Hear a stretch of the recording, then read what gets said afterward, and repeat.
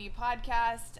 We have just been having so many great conversations on this show that I am so excited to bring you somebody who is not a hairdresser, but she is in the industry and knows a lot about us.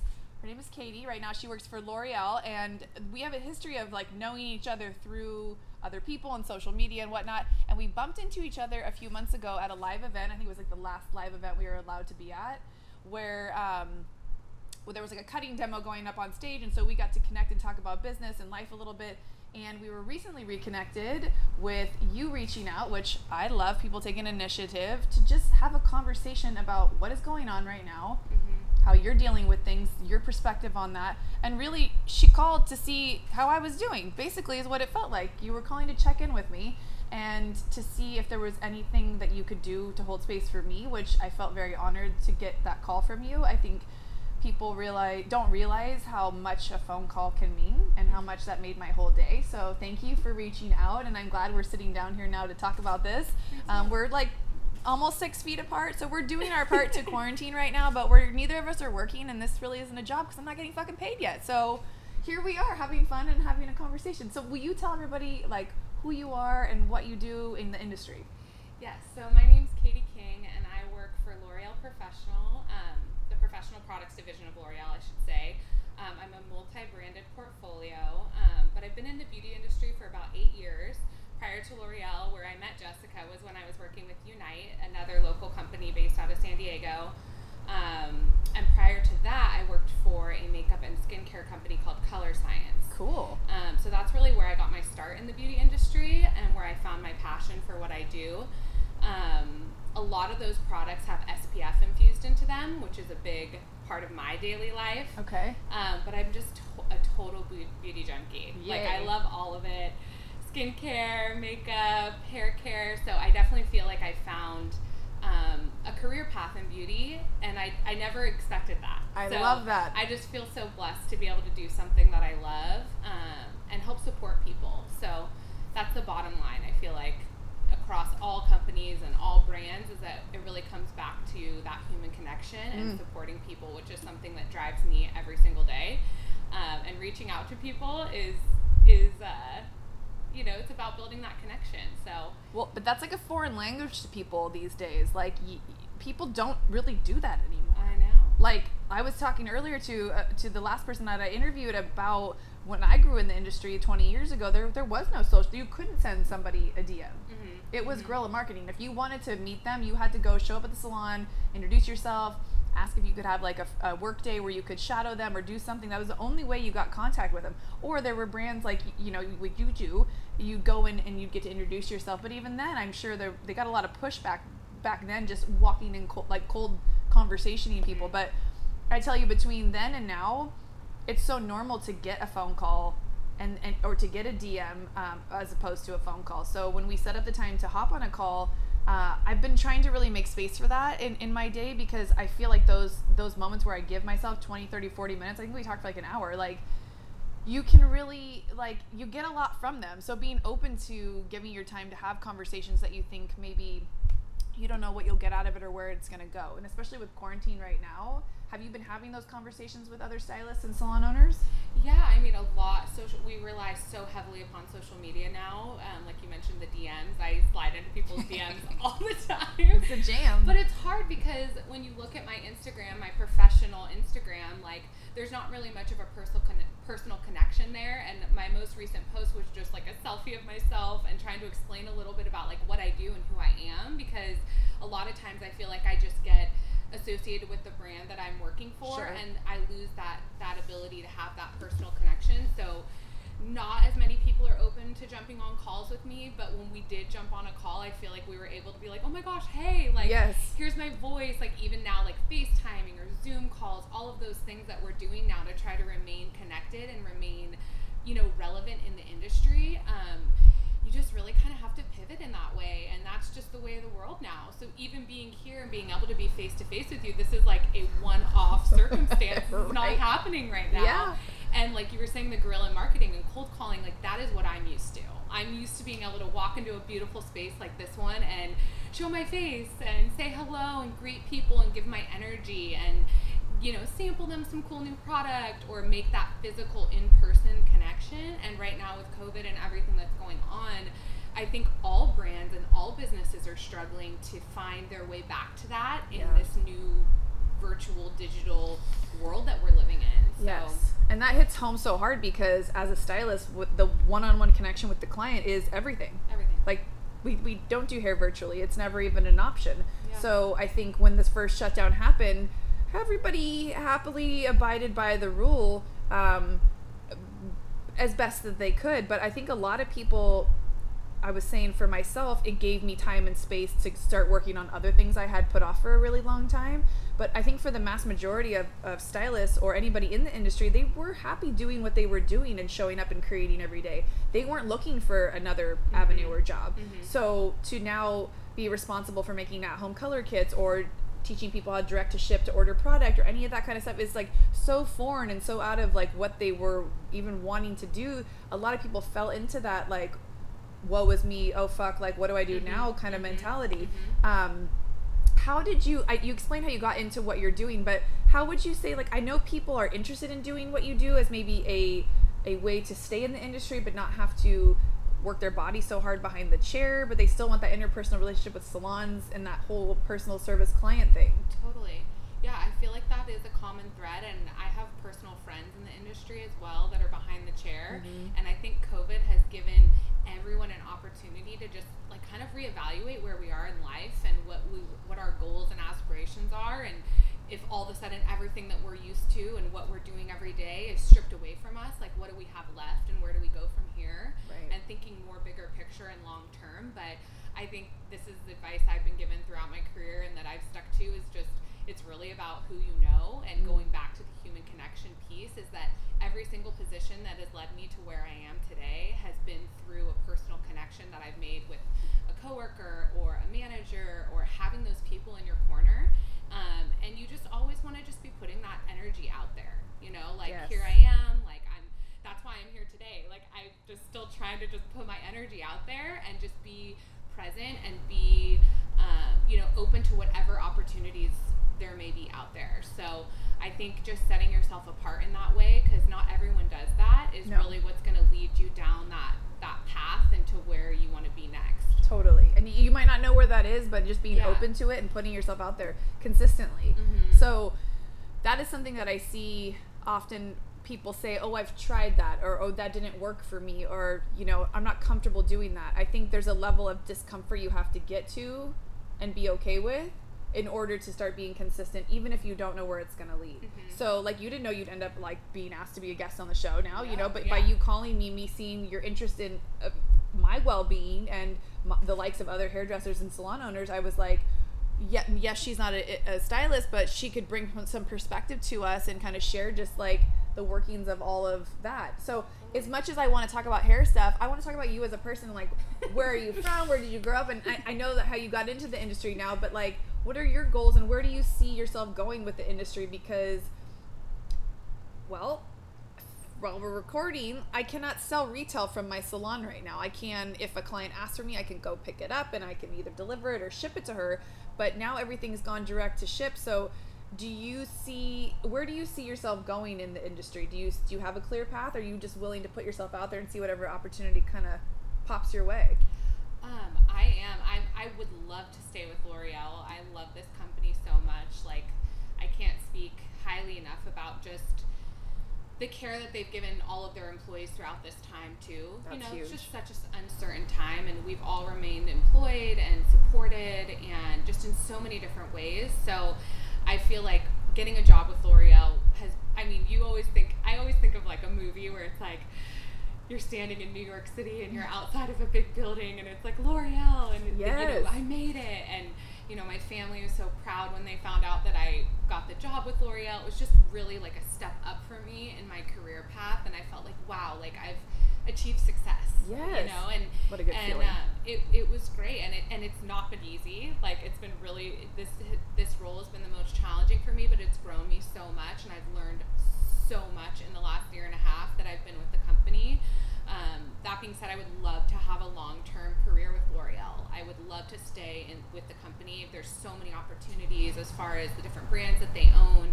I mean, I work under the professional products division, so I support salons and stylists directly with the products that they use every day. Cool. But I mean, L'Oreal owns a plethora of makeup lines, so many skincare, things, and all different things. So I mean, there's just so much opportunity, and I could definitely see myself staying in this industry. But pivoting a little bit, because I know we talked about on our call just about the emotional side of things and supporting the stylist in different ways with just a real like person-to-person type of support that doesn't necessarily involve business or numbers, but really just kind of helping them cope with the circumstances that we're in and things that we're going through. And I've always been that way.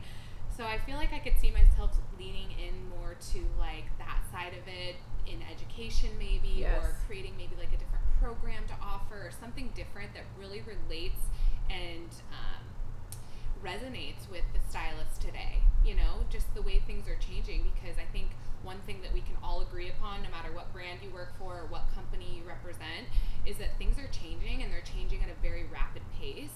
So we're all kind of either frozen.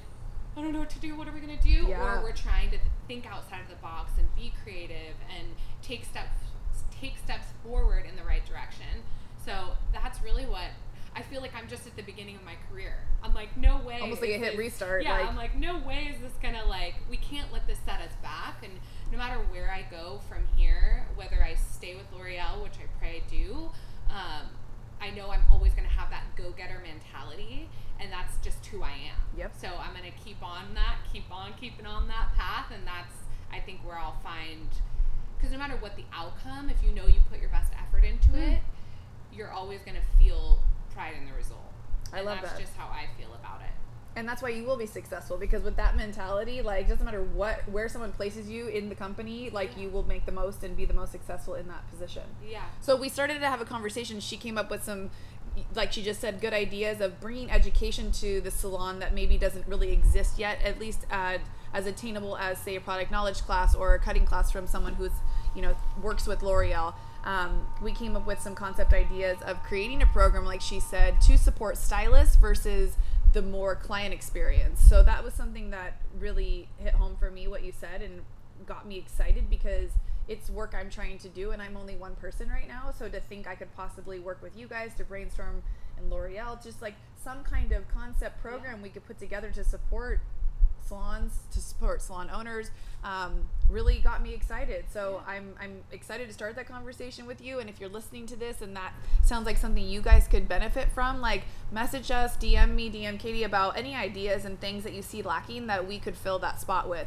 Because as far as like holding space for you guys, holding space for the stylist, because at the end of the day, like, the client experience is so important, but it's got to come from a true, authentic place. You have to be genuinely happy with what you have going on, and at the core, you know, refill your cup before you can continuously pour out to other people. Because like you said too, we were talking about how many people we see suffering from burnout, or who just give up when shit gets complicated like this. And yes, this pandemic has been a lot more of a, you know, bitch slap than anything else that might have come across your career in the last several years, but there are ways to cope with it and deal with it and to hold space for people that I think we can kind of come up with something. So I'm super excited to figure out something. I don't know what we're going to do, but we're going to figure out something. Yeah, because I feel like we're so much aligned in that way. It's like we do think outside of the box, and I constantly hear that from people within my company as well that I respect and look up to. That's like, we really need to get creative, think differently, like,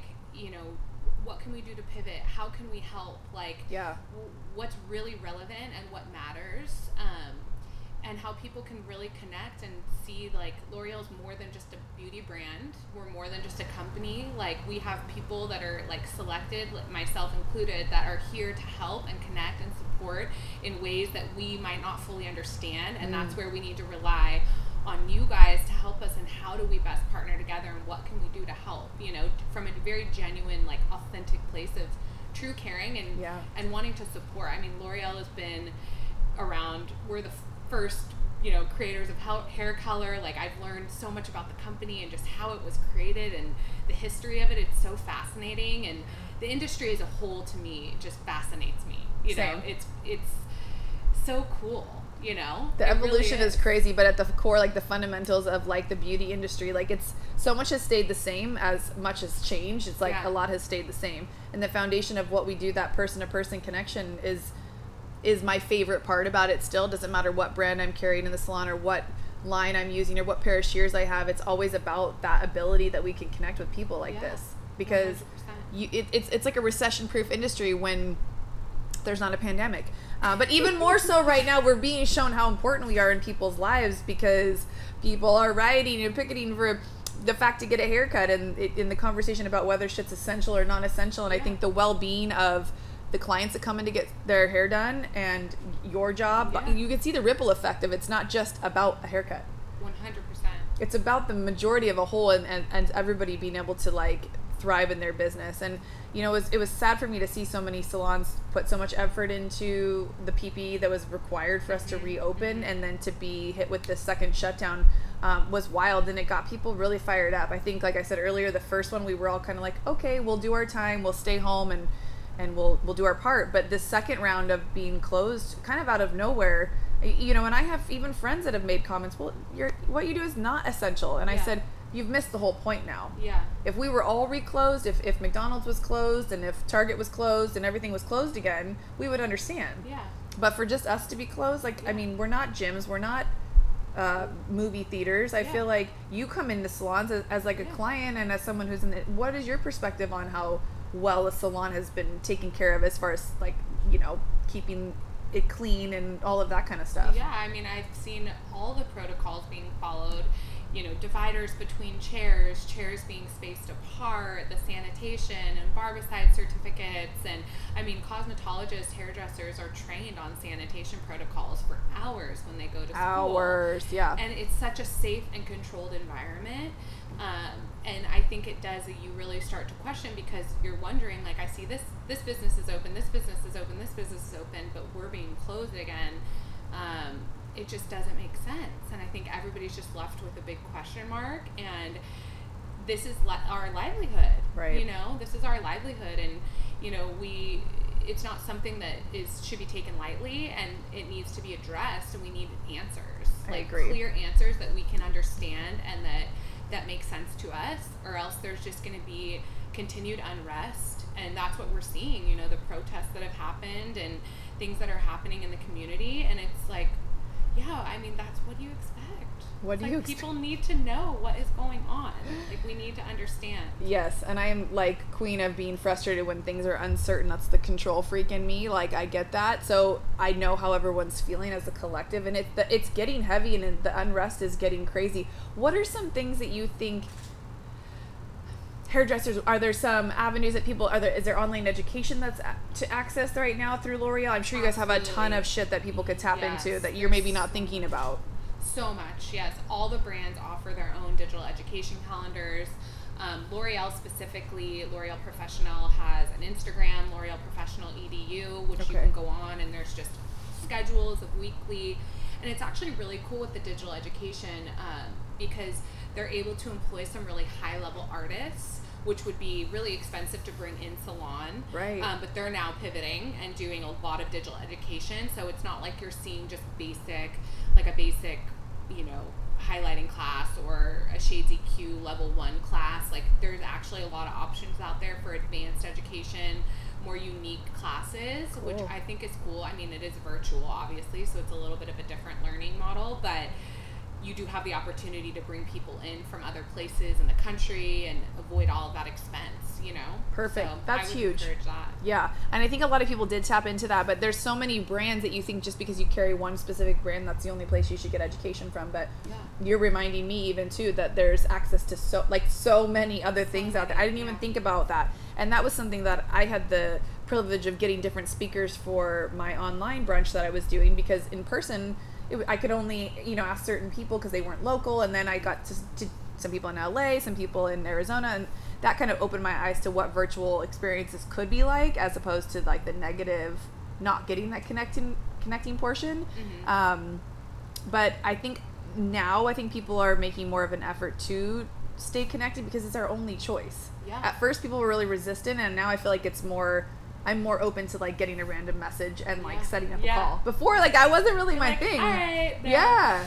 Totally. And I feel like I've had to really change like my messaging too, where it was like before I was like, okay, I'm reaching out, like, how are you? Like, what's going on with your clients? How many clients are you seeing? Like, we have this new lightener I want to share with you because I know you do so many balayages, but it's like the conversation has completely pivoted into something so much different than that. Just like, how are you? Like, what's going on? Like, were you able to get a loan? How's that going? Like, how are your stylists doing? Like, what's the nature of your, how's it going in general?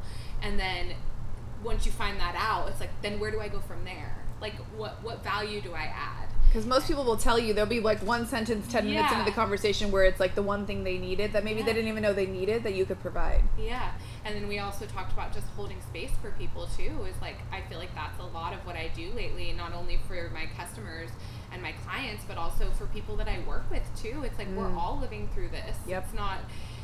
We're all humans at the end of the day and experiencing something that we've never gone through before. So there's a huge part of that I don't want to miss. Like, I don't want to overlook that part too, and also giving myself grace in that, knowing that this is not easy for anybody. And although I have an expectation for myself of what I want to achieve and what I want my life to look like, sometimes that's not necessarily achievable or doable in your circumstance. Like, you really have to just give yourself some time to understand you're doing the best that you can, and things will change and they'll continue to evolve, but just to be really present, you know, in the moment.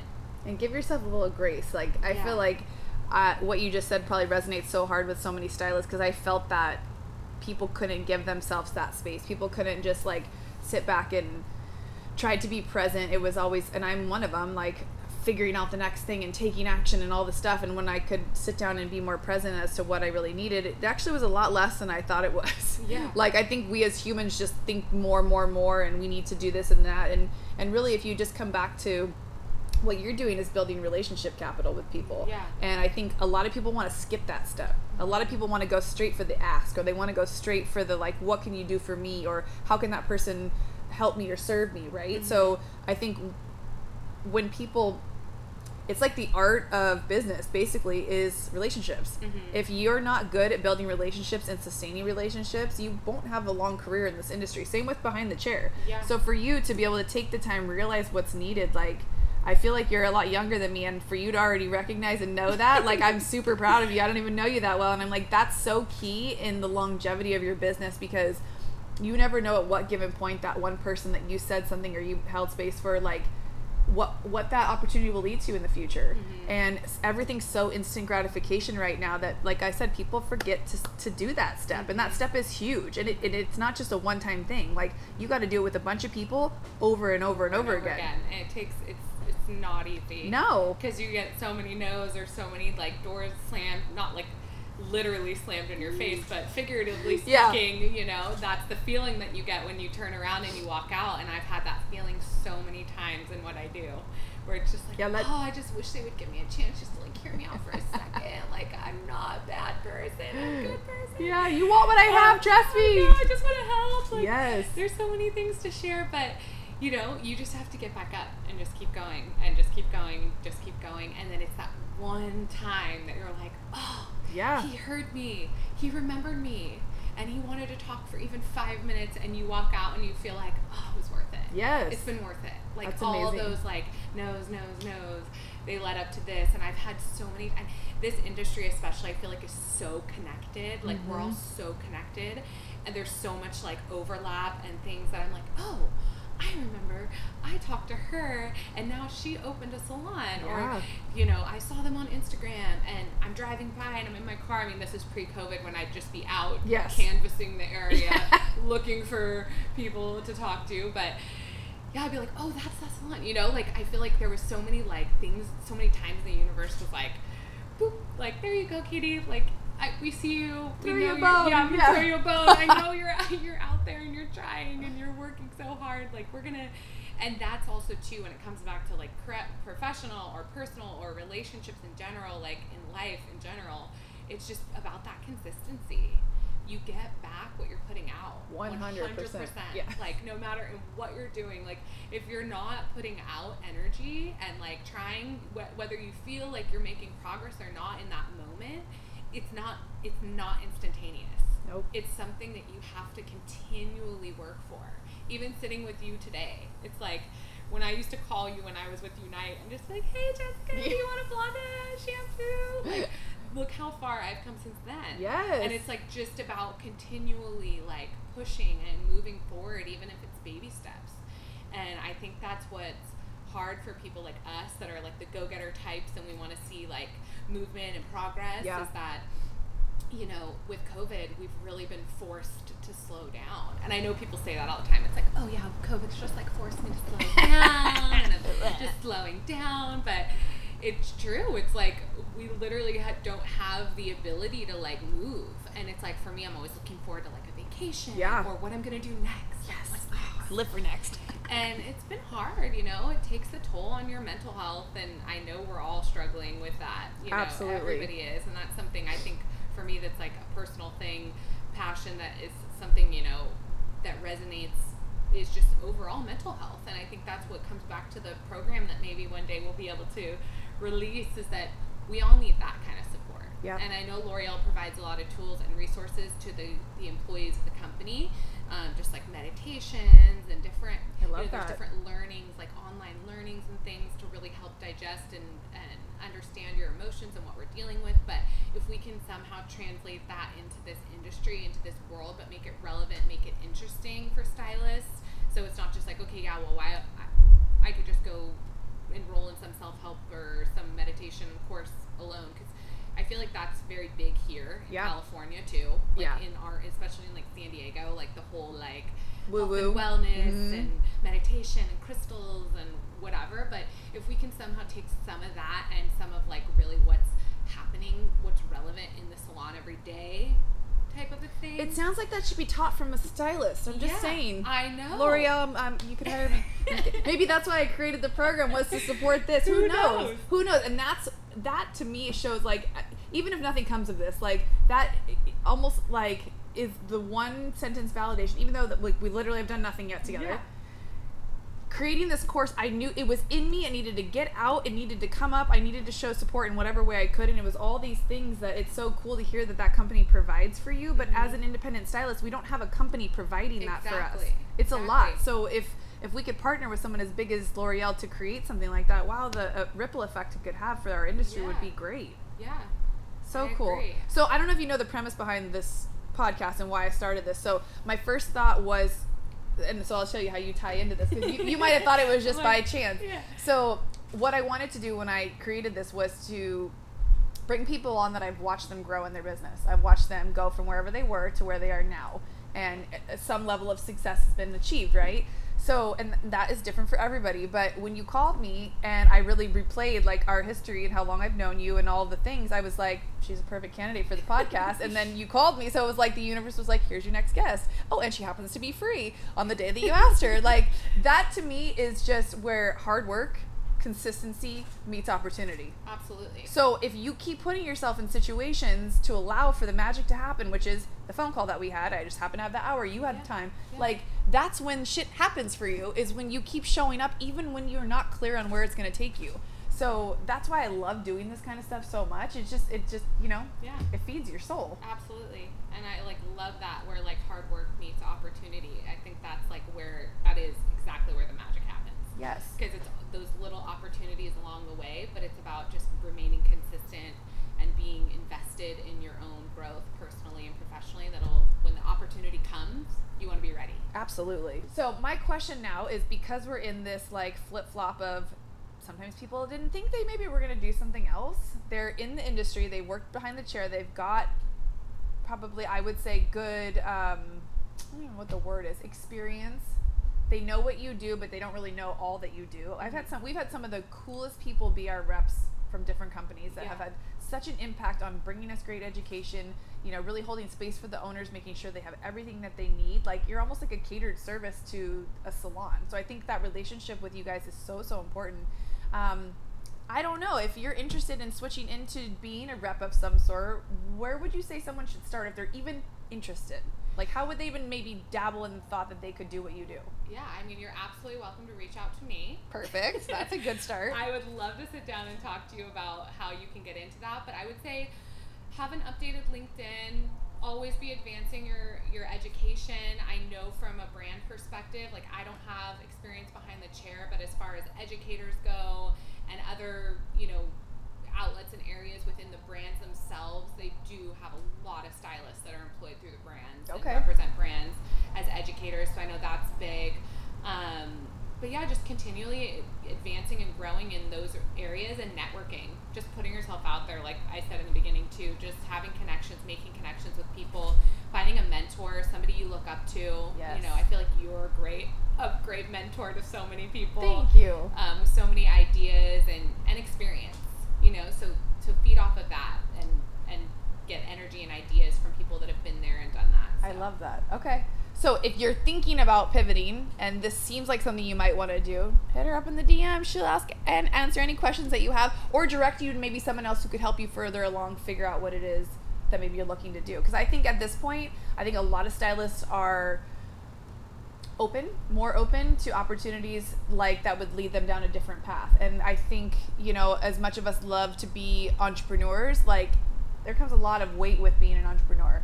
I think a lot of people might be more in the mindset of being committed to somebody else's bigger vision, like L'Oreal or that company. Mm-hmm. I think when you can get behind a team and a brand and be one of those members who can kind of support everything, I think you can find your place there too. And you've seemed to found your place perfectly with this company. They're lucky to have you for sure. Oh, thank you. Yes. I appreciate it. I'm lucky to have them too.